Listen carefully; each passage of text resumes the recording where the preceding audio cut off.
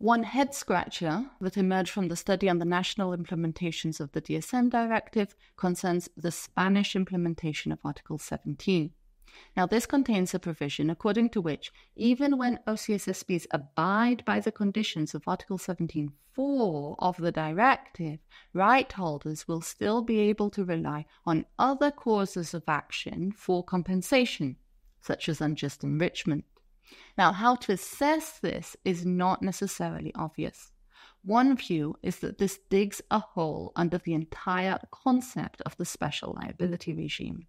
The result is an interference with the occupied field of the directive in a way that erodes its useful purpose, its FAUD. The same claimant would be granted the same protection against the same OCSSP for the same behavior that has been rejected for liability by the directive.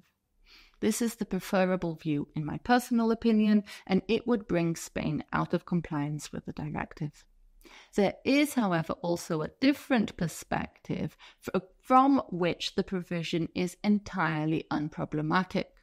To understand this, it's important to understand that Article 17's purpose is to ensure that OCSSPs are held liable in a harmonized way across the EU unless they meet certain conditions, those which are set out in Article 17.4.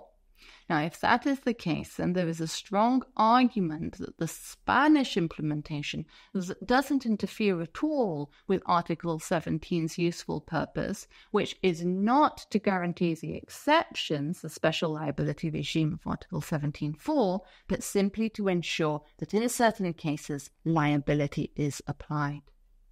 Now, of course, even if that is the case, it's probably unlikely that any OCSSP that meets the conditions of Article 17.4 would fail to meet the conditions which are set out in any other rule of law, such as unjust enrichment. And then, of course, we also have to take into account the safe harbors of the DSA, which themselves would offer protection to the OCSSPs.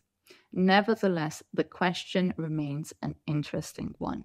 And that is, does Article 17 of the DSM directive exhaust liability for OCSSPs, or could member states rely on local rules in order to hold OCSSPs that escape Article 17 liable for something other than communication to the public?